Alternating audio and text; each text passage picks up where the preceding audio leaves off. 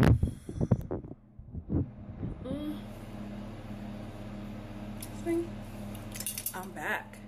back, hey. I'm back, y'all. I'm back. Hey, it's been a while.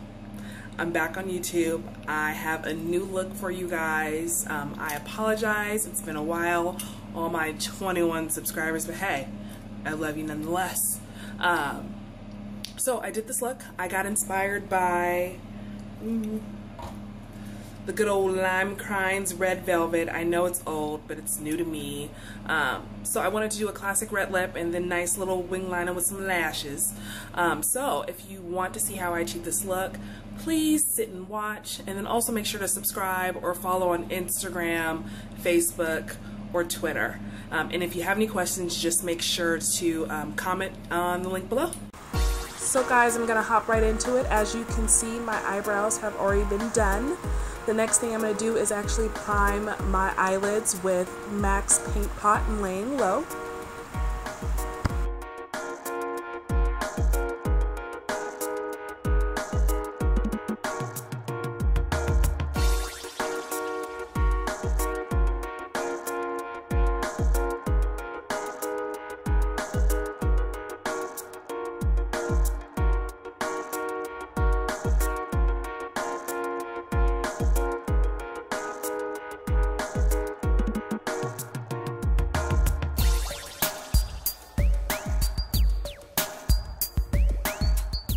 So what I'm going to do next is take MAC's Soft Brown Eyeshadow with a 217 brush.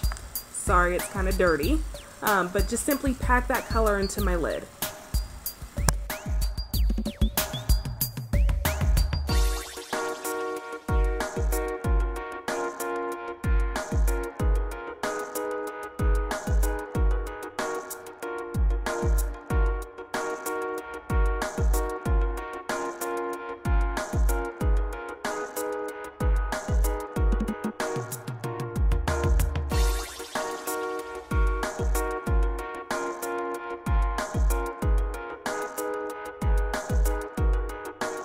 Next, I'm taking a dome-shaped brush. This is a 224 from MAC, and I'm going to begin to blend out that lid color as well as create more definition within my crease. I'm using either Swiss or Blunt. I'm sorry, can't remember. But I'm using this also as a transition color into my next eyeshadow.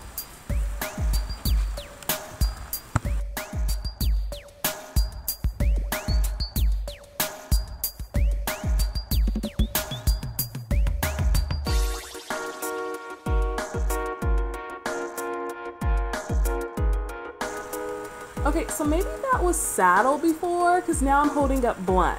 So we're just going to say the first eyeshadow was Saddle, now I'm using Blunt. And again, you're just putting that in your crease to create definition and transition for your next color.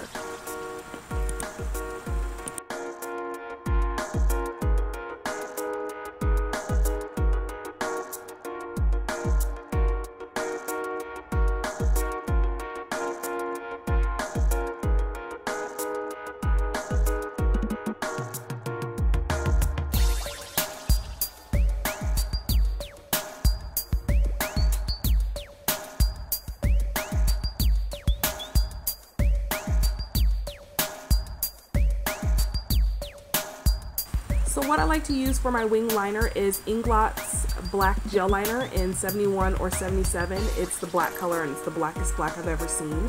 I also use a Sephora angled brush. I'm probably going to go off camera to do this because it's just too hard to do it on camera.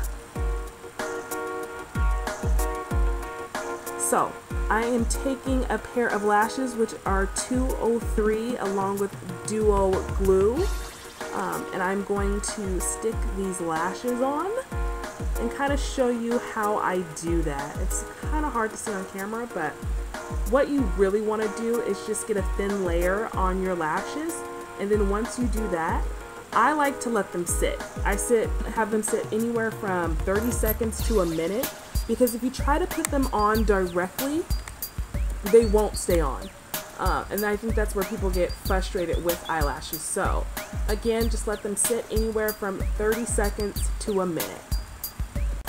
In the meantime, I like to apply my corrector.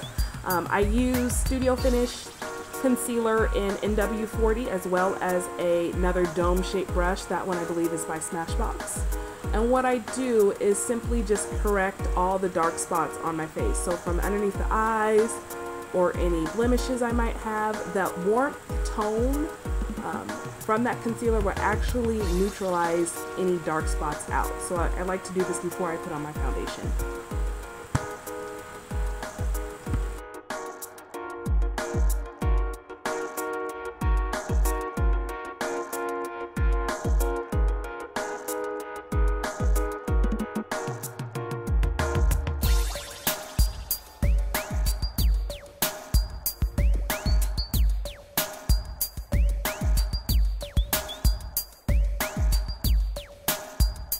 So that whole concealer process takes about a minute. In the meantime, the glue from the lashes is drying, so that's when I typically apply my eyelashes. It's really easy. I like to use tweezers. You kind of just stick it on and then take the tweezers to kind of pull them towards the center of your, eye socket. So once I actually put these on, I realized I didn't like them, so I'm resorting back to the classic number 43s where you can never go wrong. And I'm gonna kind of show you the difference between two. I like lashes with the space in between because that actually makes them look a little bit more real versus the ones that have like a long, thick black strip. And then once I apply those, I put on a little bit of mascara just to help them blend a little better. So my favorite foundation to use is Smashbox's Studio Skin Foundation in 4.1. I absolutely love this foundation. It keeps me matte and gives me full coverage.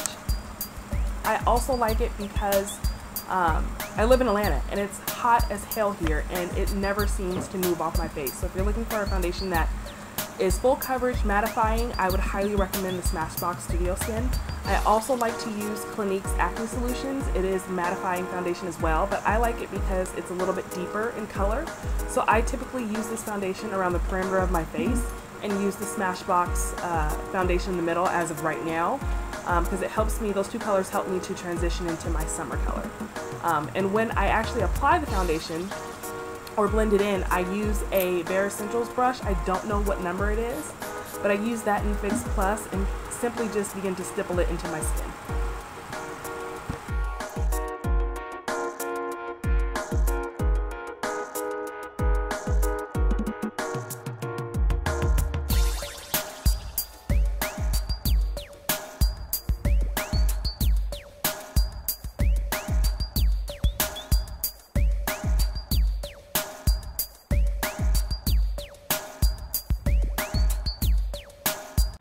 So once I've applied my foundation, I like to go ahead and begin my highlighting process to create a little bit more definition in my face.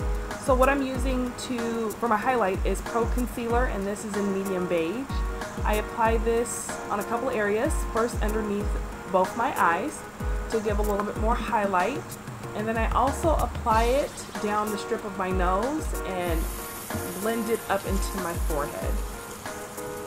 And y'all, I'm sorry for that water running. Oh, well, you might not hear it now since I'm recording over it, but I'm running water for my beauty blender. So I usually use that to blend out the concealer. And then you can kind of see that I started to use a little bit Kevyn Aucoin. It's a little bit more golden. So I like to sometimes use that if the medium beige is looking a little bit too pale.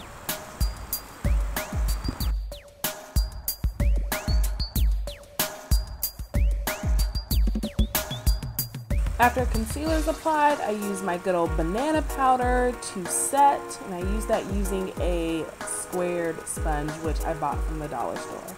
And then you can see I'm going back down the bridge of my nose to create a little bit of highlight, and then bringing that up into my forehead.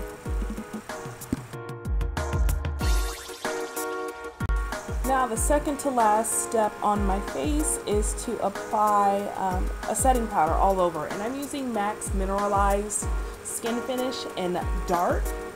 I really like it because it's light and it does the job. And I apologize, for some odd reason my contouring did not make it into this clip, so I apologize. I've contoured my face to the gods, and then I applied my little fake mole, and now I'm on to my lips. So for my lips, I'm using, I believe, NYX's lip liner in dark red. I really like this color, and I like the pencil because it like goes on really smooth. Unlike sharpening pencils, they don't tug at your skin at all. Does it kind of look like my tooth is missing on the bottom? I swear to God I have a tooth fairy, you guys. Sorry, got sidetracked. But yeah, so this is NYX's lip liner pencil. I do like it a lot. Only downside with retractable pencils is that I tend to go through them a lot faster. But nonetheless, I love it. So I'm using Lime Crime to fill in my lips. Beautiful, beautiful color, and it's velvet. It has this velvety texture to it that I really like. So it doesn't feel like it's drying out my skin. And then it's a little bit too red, so I like to use Vino lip liner just to kind of seal the deal. And there you have it, ladies and gentlemen. I have my full face, my neutral eye, and my red lips. So hopefully you guys enjoyed this video. Please make sure to subscribe and to follow on Instagram at Burton Beauty. Thanks, guys.